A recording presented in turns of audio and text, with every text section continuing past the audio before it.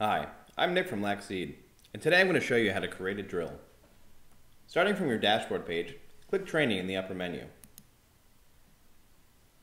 In the upper right hand corner, you'll see two icons, one for team drills and the other for individual drills. Both of them have the same process, so we're going to click Team Drills. Now we can fill out our drill information.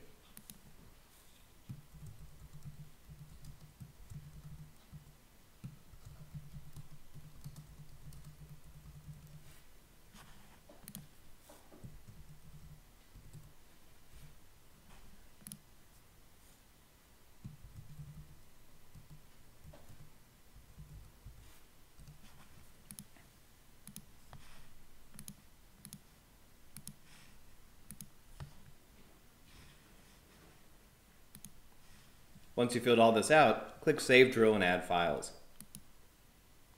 From here you can add video and animations to your drill. Once you've done that, click Save Drill. And now you can see your drill. To find your drill, go back to the training library and sort by My Drills. And there you have it. That's how you create a drill.